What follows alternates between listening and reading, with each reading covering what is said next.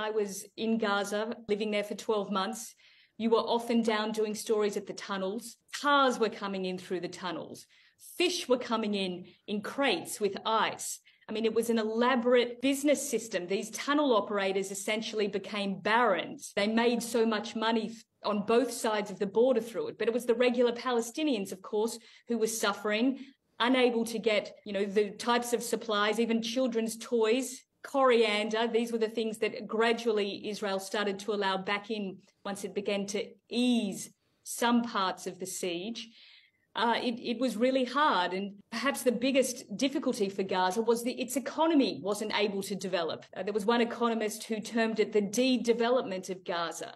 If you're not able to export, or you're not able to get in certain supplies from Israel and the West Bank to build your business, what hope do you have?